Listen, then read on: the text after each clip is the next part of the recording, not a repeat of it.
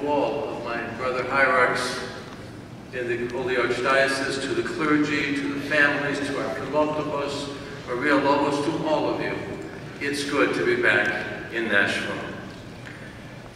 Well, had you asked me that 2 years ago, I wouldn't have necessarily agreed. I would have thought, why again? But about a year ago, a decision was made that we would come back to Nashville.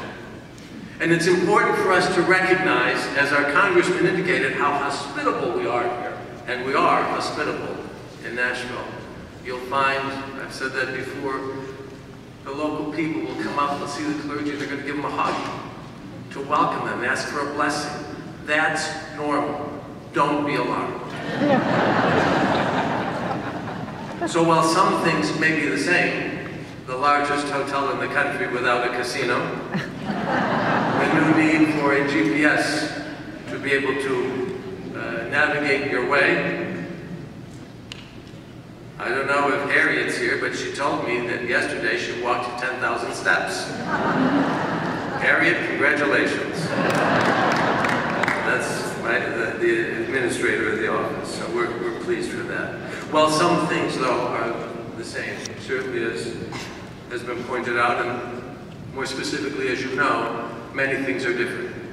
The world is different, not just the technology, but the ability to come up and to think that, to wake up in the morning and to think that we live in a world of peace and harmony. You know, those dreams of the 60s and 70s. Unfortunately, it is not what we are seeing. 10 years ago, our theme here in this Clergy-Laity dealt with sharing the truth of the gospel and the love of Christ. And today, His Eminence, our Archbishop, has selected the theme that we are the voice, we are the voice of Christ in a changing world. And from what we see and what we're going to hear from His Eminence, it is so important that we get up and begin to speak.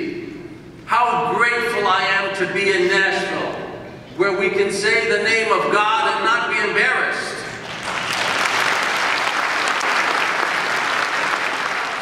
Here in Opryland, and how many things have crosses on them? You can buy something religious openly and freely to glorify our Lord here in Nashville. So we are grateful that you are back again.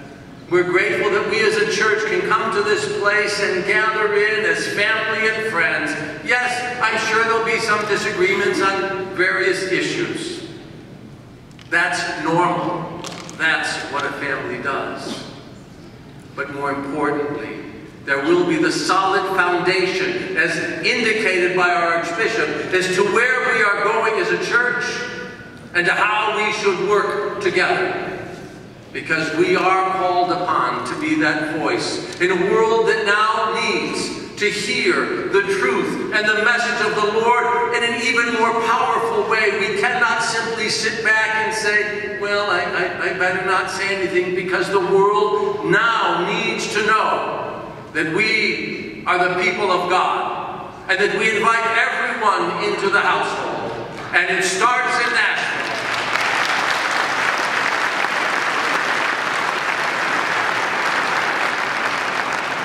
As many of you know, our hierarchs, our Archbishop, and a number of the bishops, we have been extraordinarily busy in this past year attending the Patriarchal Synod and now the Great and Holy Council that we were at. It's been a difficult year. I would tell you that without the help, and I would thank them at the outset, from certain of the community people here in Nashville, this would not have been possible. Yes, Jerry Dimitriou and Maria Andriadis from the Archdiocese, we thank you for your help.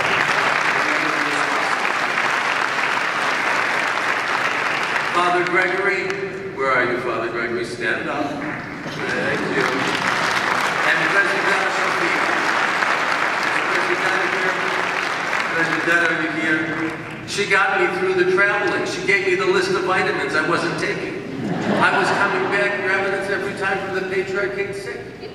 Now I'm healthy. Thank God for President. I got the vitamins. George and Leanne Anderson, who have been the major co-chairs and work with the Archdiocese to make this possible, to Pete and Georgette Kennedy, the parish co-chairs, I thank you. And on this note of the 4th of July celebrations, we express our appreciation as well to Dimitri Pagonis and the local color guard, who made this day uniquely special. We are here as a church. His Eminence is here to call us to action, not simply to leave from here as we were, but to leave changed, and to begin to spread that message openly in the world in which we live, that others may come to know the love of Christ, to know His love for us and His forgiveness, that together as His people we might enter His kingdom. Welcome on behalf of our Holy Trinity community, our St. John community. Welcome on behalf of all of the Metropolis parishes, our clergy and our faithful and our Philoctobus. Welcome on behalf of the Metropolis Council.